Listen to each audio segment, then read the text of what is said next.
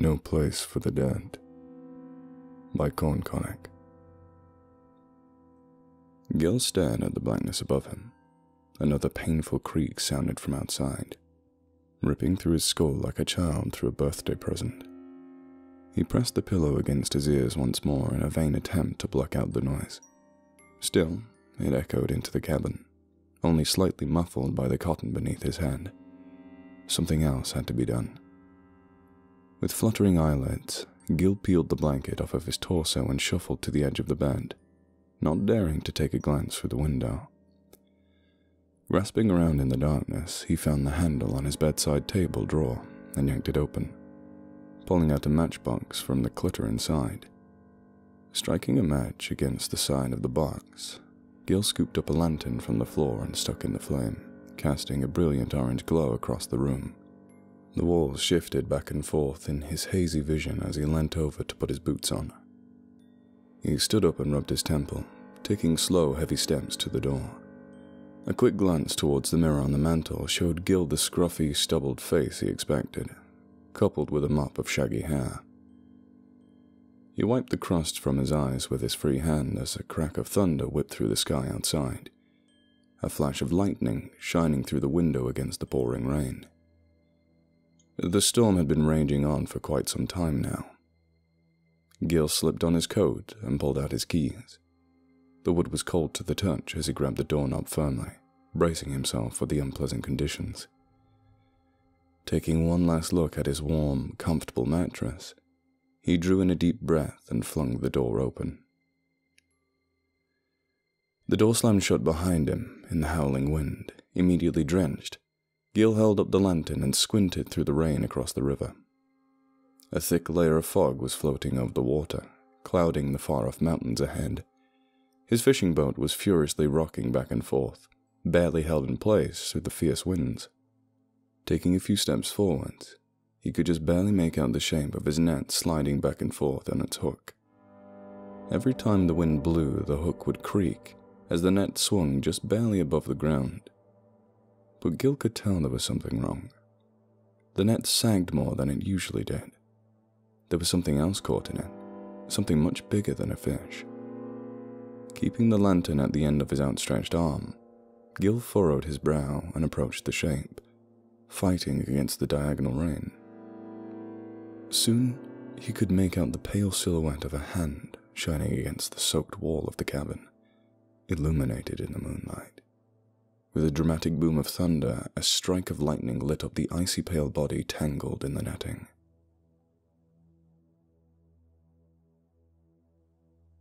"There you go, Sam!" Gil's face lit up in the sunlight as the fishing rod bent slightly under Samuel's grip. The water rippling as something thrashed and wiggled beneath the surface. Grabbing the reel, Samuel huffed and puffed as he leaned backwards, trying to pull the fish up towards the boat. Suddenly the line went slack, and Samuel sighed dejectedly as the fish swam away, disappearing out of sight. It's all right, son. You're getting really good at this, you know. I bet you'll reel in the next one, no problem," Gil reassured, ruffling Sam's hair. Leaning over to one side, Gil fished through the small chest, picking through the various metal hooks and colourful baits. Samuel frowned slightly as he noticed a dark, murky fluid floating beside the boat. A thick fog had swept across the lake without warning, blocking out the view of the cabin. The substance slipped effortlessly between Sam's fingers as he dunked his hand into the water. It was warm and strangely syrupy, like a splash of treacle had spilled into the lake. A quiet gasp escaped Samuel's mouth as he came to a horrible realization. He couldn't free his hand from the water. The fluid had completely enveloped his fingers, wrapping tightly around his wrist.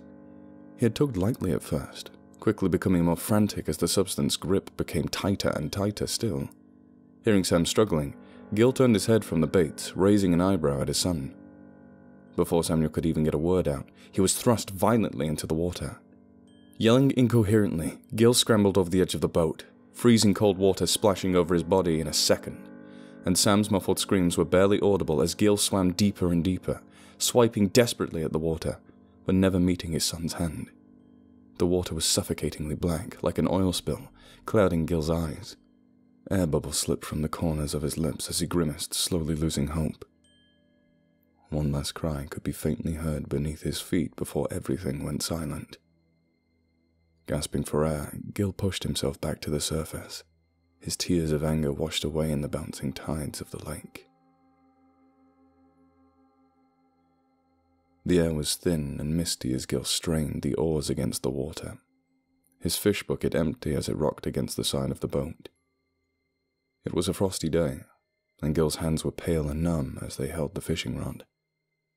Again, the water was strangely thick this morning, almost like treacle, and the surface was colder than it had been. In a spot where the previous days had been dozens of fish, today there were none. A creeping sense of dread swept through Gil's body, intensifying as he scanned the water once more, darting his pupils across the surface. The mist parted slightly, revealing the familiar sight of Gil's cabin sitting peacefully amongst the trees. The wooden exterior was damp and brown, as it usually was, giving the cabin an aged look. Gil lay down on the boat, trying to distract himself from the chilling occurrence of the night before by gazing absently at the clouds above. Taking another good look at the cabin, Gil suddenly felt something off. It wasn't the cabin specifically, more another disturbing detail that seemed to give his mind the slip. It was like looking at a spot the difference puzzle, knowing there's something wrong, but being unable to see it. Gil shuffled apprehensively towards the front of the boat and leaned forward, trying to make out any significant difference. Was it the porch? The storage shed? And then he saw it, facing towards him, another body tangled in the fishing net. The same one he had encountered last night with even paler skin and the deadest, almost empty eyes he had ever seen. Gil stared, completely still. The roar of a dying engine snapped him back into the present. Large puffs of blackish smoke were rising over the distant hills, moving closer to the cabin with each passing second. With a burst of dreadful realization, Gil picked up the oars and slammed them in and out of the water furiously, the boat slowly gaining speed. Just as it hit the mud at the front of his porch, a car rolled around in the dirt, leading to the cabin. It was a bright red convertible, the sunshine bouncing proudly off its smooth surface. In its driver's seat was a young man of about 20, with a much older woman beside him. Gil rushed towards the net, almost slipping on the watery shore as he jumped out of the boat. It was in plain view of the dirt road ahead, and the car was closing the gap quickly. Finally, he reached it, panting like a dog. With a firm grip on the slim body, he hoisted the net upwards off the hook. The fish spilled outwards through the gaps in the netting, leaving a trail as Gil waddled as fast as he could towards the river. Behind him there was a soft splutter of something mechanical, and the audible click of a car door popping open. 2 pairs of wet footsteps were approaching Gil. Inhaling sharply, Gil threw the net as far as he could towards the river, a mighty splash soaking his coat with a thin layer of water as the body sank down under the weight of the net, its crooked face pointing down into the murky depths. "Excuse me?" A high-pitched voice sounded from behind Gil. Turning sharply, he was met with the sight of a freckled man with light hair and a nervous smile. "Hey, my name's Joe. We were just passing by, but our car's decided to have some engine problems, and we've got an underinflated tyre. We don't want to bother you, but do you have a pump we can use? I think I'll be able to fix the engine, so that's okay." A grey-haired woman with a pearled necklace was stepping slowly across the mud behind Joe, trying to keep on the grassy patches of the ground. She was small and thin, with dainty feet like a ballet dancer. She looked up at Gil and winced through the sunlight. "Come now, Joe. We don't want to bother the man. He's probably very busy." It's fine," Gil mumbled. Producing a key out of his pocket, Gil placed it in Joe's palm and gestured towards the storage shed. "Thanks. I'll be right back, Gran." "Okay, honey," the woman replied, as Joe set out across the mud. A faraway bird called out into the air, amidst the quiet rustling of the nearby trees. More clouds were blowing over from the east, edging ominously closer through the sky. The movements of the water were slow and methodical, splashing against the shoreline constantly. Gil wiped away the small beads of sweat that had formed on his head and swallowed, relieved. It must be nice to live so far out here, away from all the hustle and bustle of the city, the woman said to Gil. Gil nodded slightly and shuffled a little closer to the water. She sniffed and glanced around the shore. There was a grave just poking out from around the corner of the cabin, with a wooden cross sticking out from the dirt. She opened her mouth as if to say something, but after a moment of thought, shook her head and closed it again. Tucked under the porch was another fishing boat, lying upside down with cracks in the hull. Again, the woman took a sharp breath, about to begin a sentence, but caught herself before she said anything. I'm Margaret, by the way. And Joe's my grandson. He's a good kid. Do you have any family around here? Margaret spoke with an easygoing tone that was soft and low. Gil didn't respond. Not much of a talker, eh? I suppose living in isolation can do that to you. No offence, of course. I'm sure you've seen a fair number of interesting things around these parts. My grandmother told me about the waters around here once. She smiled that classic old woman smile, with a knowing air and sense of warmth. You stay away from the waters down by the cabin, she would tell me. Margaret continued. Those waters are something more than what we know and what we think we know. Those ain't natural waters, Margaret. You stay away from those waters, you hear? That's what she'd say. She'd never tell me what she meant by any of it, of course. Never made any sense to me, and it still doesn't make sense to me now. Suppose it was just ramblings of an old-timer. But Gil wasn't listening.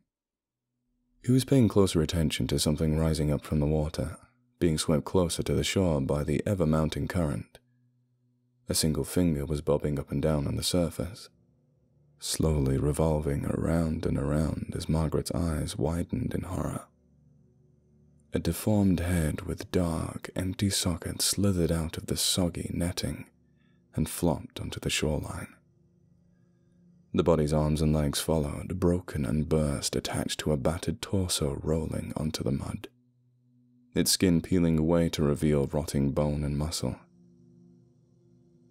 Gil stared sorrowfully, and Margaret gagged, raising her hands up to her mouth. The netting soon followed, piling on top of the heap of flesh, soaked red with watery blood. The pair stood deadly still for a while, taking it all in. Margaret was frozen solid, her head tilted back slightly as if she were about to pass out. Eventually, Gil forced his hand into the confines of his coat and unsheathed the thin brass pole, one he had planned on using as a replacement for his worn fishing rod. Now it would serve a different purpose. Joe pushed the rusted equipment and broken tools out of his way, scanning the shed for any signs of a pump. The room was dank and musty, and the shack's many crevices were coated in cobwebs and grime. It was quite sad in a way, seeing all this useless junk rotting away in silence, never to be used again. A monotone ringing slowly edged its way into Joe's ear. He sighed and took out his hearing aid, blowing on it and wiping it on his sleeve repeatedly. Still, the sound was scratchy and quiet as he put it back in. There was a sudden crack that rang across the air, like the sound of a whip, but Joe ignored it. Scratching his chin, he took a final look at the room. No pump here, just half-rotted wood and bugs. The door creaked as Joe pushed it open. The sky outside had seemingly got even brighter, and Joe shielded his eyes for a few moments before looking back at where his grandma had been standing. Margaret was sprawled out across the ground, her head split open and her face buried downwards in the mud. Gil stood sullenly over her corpse, holding out a red-tipped rod in front of him like a sword. Joe's mouth dropped open. In a moment of panic, he screamed, trying not to collapse in shock. Within a second, Gil was halfway across the mud to Joe, sprinting towards and brandishing the rod with determination in his eyes. Forcing his legs into action, Joe turned on his heel and fled rapidly into the forest along the shore, screaming and crying. Gil followed closely behind at first, but was gradually losing his edge on the surprisingly fast man. Dodging trees and bushes, Joe wiped away the tears pouring down his face, the rustling of dead leaves behind him constant reminder of Gil's presence. Gil had his eyes focused sharply on Joe as he ran, hot on his tracks, but eventually lost him through the dense trees and foliage. Soon, Joe was out of sight completely. Out of stamina, Joe ducked behind a thick-trunked tree and tried slowing his breath. He could just make out the distant noise of Gil's footsteps on the soil. There was a faint crackling in Joe's ear, followed by another monotone ring. Before he could even reach his hands up to it, the hearing aid fell out, landing in a patch of mud. Joe scooped it up and tried to brush off the dirt, but it had already seeped into the speaker. His heartbeat quickened as he placed it into his ear. Gil's footsteps were much closer now, and seemed to be coming from all directions at once. Trying to run, Joe's legs felt like jelly, and his throat was raw and painful. Staggering around between the trees, he peered around the branches trying to spot Gil. He was stuck. Everything went deadly silent. The hairs on Joe's neck pricked up, not a sound in the air. Even the trees seemed to stop swaying in the miraculously absent breeze. Joe pressed himself up against another tree, trying to make his lean frame as small as possible.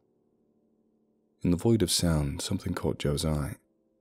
Like a vision, concealed by the fog on the water far away.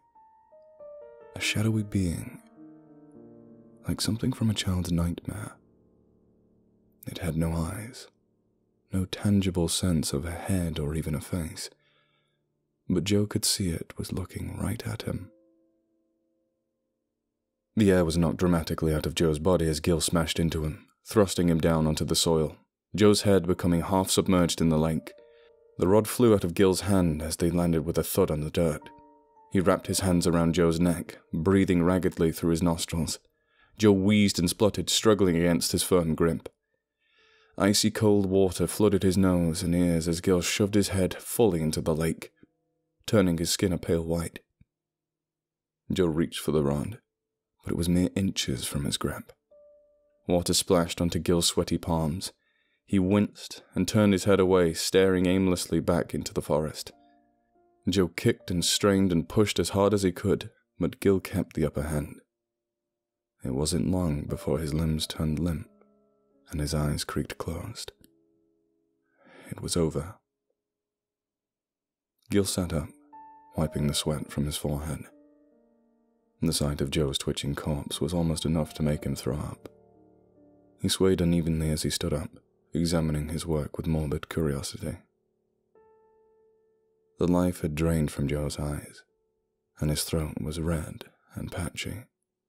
Leaning against a tree, Gil picked Joe up with shaky hands and tossed him into the lake.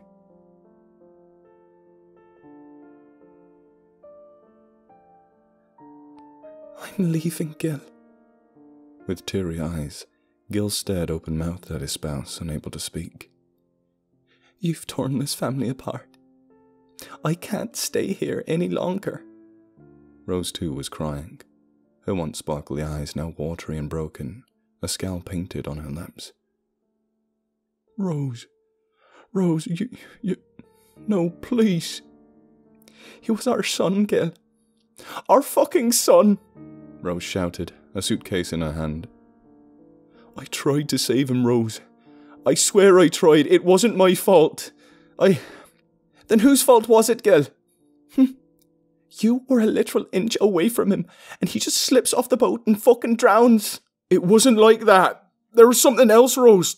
Something in the water. I saw it down there, pulling him under it. This again, you fucking imbecile. You're delusional. No. This again. You fucking imbecile. You're delusional. We've lived here for years, Gil, and today, for no apparent reason, something just drags him into the lake. I know how it sounds, but shut the fuck up. Shut up.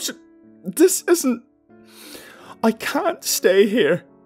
Not after what you did. I don't know what the fuck I'm going to do. I have to go. pushing past Gil, Rose stormed out of the cabin, her hurried steps getting fainter and fainter as Gil slumped down onto the floor, his face in his hands. "Step aside, sir," the officer repeated as Gil stood firmly in front of the cabin door, arms at his sides. "I assure you, officer, there's nothing in there to cause alarm. I've told you everything I know. What's your name, anyway?" The sun projected shadows along his uniform, casting him in darkness. His face was that of a no-nonsense man with bushy eyebrows and a constantly furrowed brow. A neatly combed crew cut sat atop his head, and there was a well-groomed mustache lying above his upper lip. "It's Daniel Winters, and if there's nothing incriminating in there, then I'm sure you won't have any problems with me taking a look inside. This is private property. Do you have a warrant to search my residence?" Winters took a long inhale in through his nose and held it for a second. "There's two ways we can go about this, sir. I can have you detained for failure to comply, or you can let me investigate your own. Which is it going to be?" Gil sighed deeply and looked at the floor. He stepped to the side as Winters pushed his way in, pulling out a notebook. Upon first glance, the room did not appear to stand out in any particular way. There was a queen-size bed that sat at the very end of the cabin, with a wooden desk pushed up against the wall on the right. A small painting of a serene landscape was hung near a bulletin board, with photographs pinned down with unused fishing hooks. The only slightly abnormal feature was the oddly absent space in the corner of the room with no furniture. "Tell me again how you saw the woman and the boy," Winters asked, beginning to jot things down. "It were mid-afternoon. I were hanging up fish in the net outside. They pulled over and asked me for a pump for their tires, which I gave them. I helped the boy pump up the tire and waved them away. That's it." Gil reluctantly shared once more. "Who's this?" Winters questioned, jabbing an accusing finger at the small child in one of the pictures. The boy was sitting on a fishing boat with Gil, smiling warmly at the camera whilst Gil held up a sizable fish in his arms. "That's my son," Gil replied, a little hesitant. Winters scribbled down a quick note. "And where is he now?" Gil leaned back against the wall and gave Winters a blank look, one which seemed to mask a deep sadness. "I see. Who took the picture?" "My wife. She's gone too." "Right." Winters stepped over the desk. Pencil drawings were littered everywhere, some spilling onto the floor. He sniffed and picked a couple up in his hands. One was a panoramic view of a peaceful lake, but with an odd scribble in the water in the distance. The other was seemingly a zoomed-in illustration of the scribble, which took form as a dark figure half submerged in the lake, its body large and rugged. With a worried glance at Gil, Winters put the pictures down. "Well, there's nothing here to suggest you committed any crime. I suppose I'll be leaving. Don't give me any reason to come back here." Just as the officer started to walk back towards the door, a mighty splash rang from outside. Gil tensed up as Winters froze, his hands on a pistol by his side. "The fuck?" he mumbled quietly. Creaking open the front door, the officer peeked around the corner of the cabin. Drenched in water, with patches of rust adorning its body, a bright red convertible had rolled onto the shoreline. Its tires were a little more than wet scrapes of rubber, and shards of broken glass were scattered along the waterlogged seating. The front bumper was hanging off the hood, showing an upturned engine lying inside. There was a sharp thud as Gil brought down his lantern onto Winters' skull.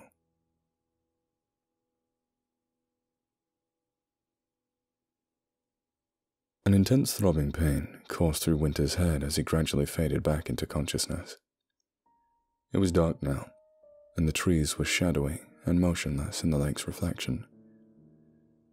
Tilting his head down, he saw ropes tied around his body, pinning him to the edge of Gil's porch. Gil was sat down a few meters away with a lantern by his side, his head in his hands, a pistol on the ground next to him. "Motherfucker," Winters spoke up. Gil tensed without looking up. "Get it over with, you prick. Shoot me already." Gil stayed completely still. What's the matter with you? Huh? Huh? Do it! Fucking shoot me! Winters thrashed around fiercely, veins bulging from his temples. Through gritted teeth, he flailed his bloody head back and forth, trying to loosen himself from the ropes. Removing his hands, Gil tried to force himself to look at Winters. His eyes were watery, his face numb with regret. Do you see it? He finally spoke with a shaky voice. He pointed across the lake, gesturing to a cloud of fog looming in the distance, floating on the surface of the water. Over there, in the fog. You saw the drawings, didn't you? That thing. It took my son, Daniel. It took my fucking son. Gil ran his hands through his hair, as beads of sweat began to drip down his forehead. We were out fishing and he sucked him under the surface and kept him there until he drowned. Rose blamed me. Said it was my fault. Winters sat still with his mouth hanging open slightly in awe. He tried to formulate some kind of sentence but was too dumbfounded to think properly. I couldn't have saved him. I tried. I swear I tried. She wouldn't believe me. No. How could she think that? How could she think I would just let him die? It wasn't my fault, Daniel. It wasn't my fucking fault. Gil stood up, his fists clenched by his sides.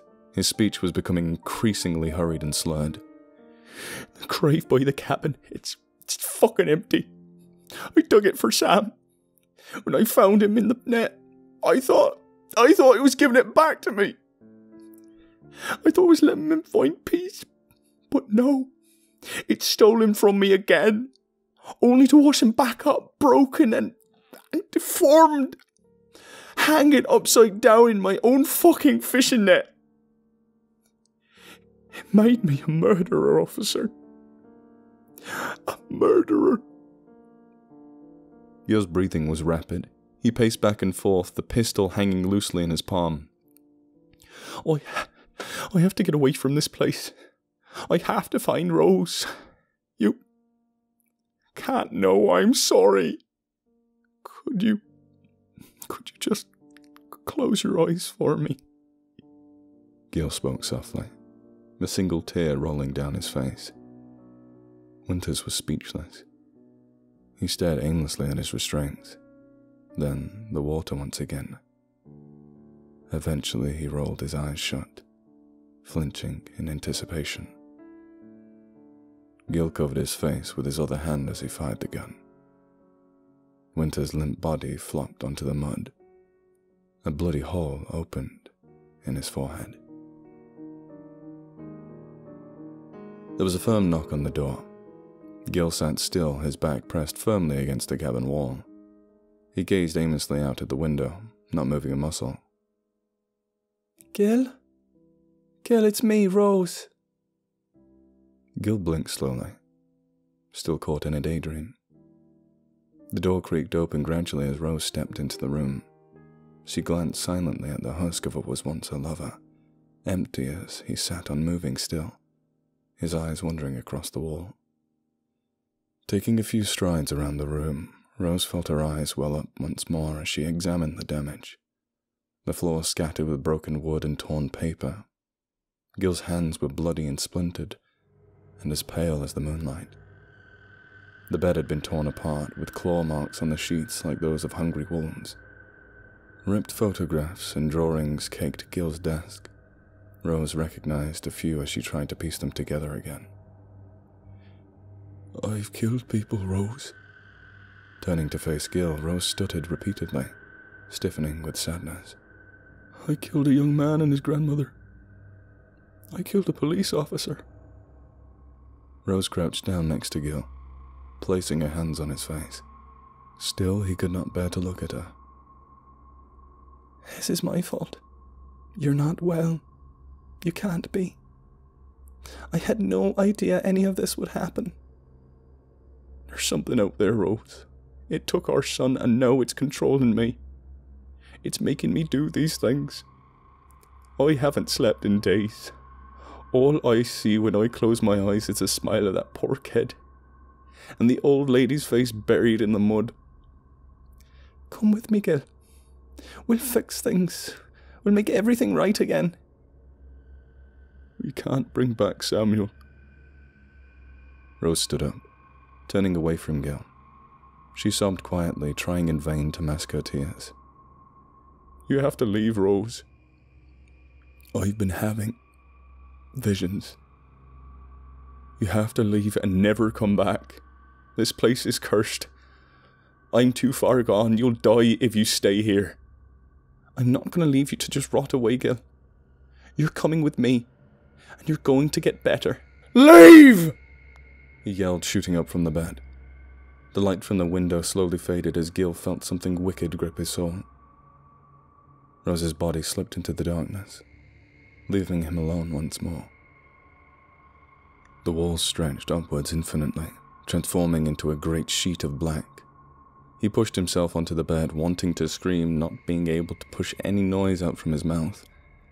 Joe's drowning cries echoed in his head. A cloud of suffocating darkness bled through the floorboards, hovering above him like a gloomy rain cloud. Gil smashed his head against his fist, begging for the demon to be expulsed. Picking up his splintered bedpost, he swung frantically at the cloud, trying to ward it away. Joe's dying screams began to blend into those of a more female host, intensifying every time he swiped at the demon. Without warning, it all cut away.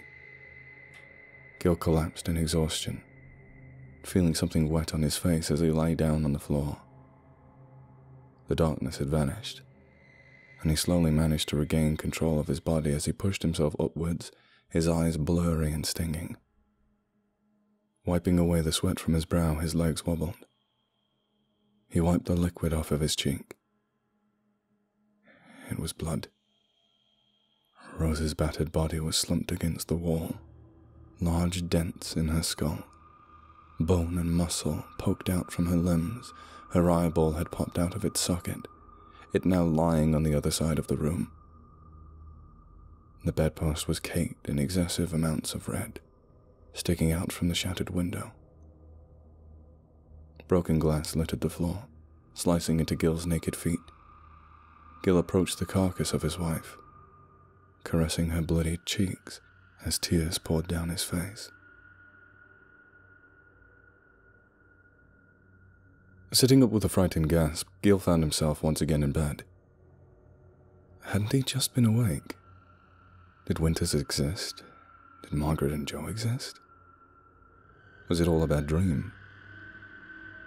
What's wrong, honey? A silky smooth voice suddenly spoke up from beside him. He reached for the lantern only for it to flicker on all by itself, instantly illuminating the room. Rose was laying by his side. Her long, flowing hair poured down her arms and shoulders sexily, a glint in her seductive green eyes. With lips pointed upwards into a warm smile, her hand touched Gil's shoulder. Gil instantly felt 1,000 times lighter. Just staring at her smooth complexion made his heart flutter. His smile began to fade as he realized Rose was crumbling into dust. Her skin was turning to an ashen grey, and large chunks of what was once flesh were now collapsing and breaking apart. Weeping, Gil reached out to stroke Rose's face, only for her head to drop onto the floor and shatter instantly. Rose was gone, reduced to a pile of powder. Saddened, Gil threw away the covers and dropped to his knees onto the floor.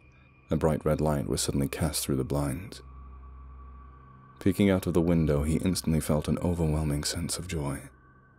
The fog on the water had lifted, and he could finally see the sheer beauty of the monster in the distance. And oh, it was beautiful.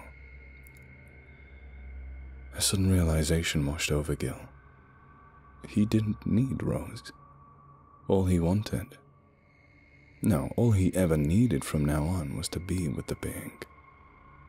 To be a part of it forever. Gil suddenly found himself outside. His face was twisted into an expression of pure ecstasy. The sky was a piercing red, and Gil could suddenly feel himself being beckoned towards the lake. Staring into the water, Gil's reflection spun and shimmered into 3 other faces. Margaret, Joe, and Winters. They too had bright beaming smiles written across their faces, and one by one, whispers escaped their mouths, drawing Gil closer and closer with each passing moment. Dad? A small voice perked from below him. It was Sam. Gil's eyes welled up with happiness as he embraced his child, inching deeper and deeper into the lake. "Daddy's here, Samuel. Daddy's here," he whispered softly, stroking Sam's blonde hair. The water passed over Gil's head, submerging him entirely.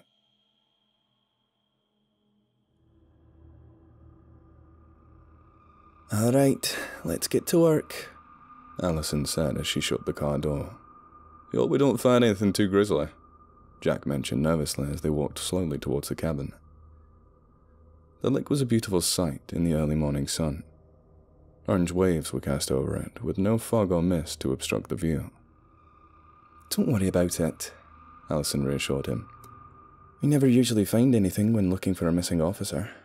Jack scoffed. "That's not exactly too comforting either." Allison chuckled slightly as they approached the cabin.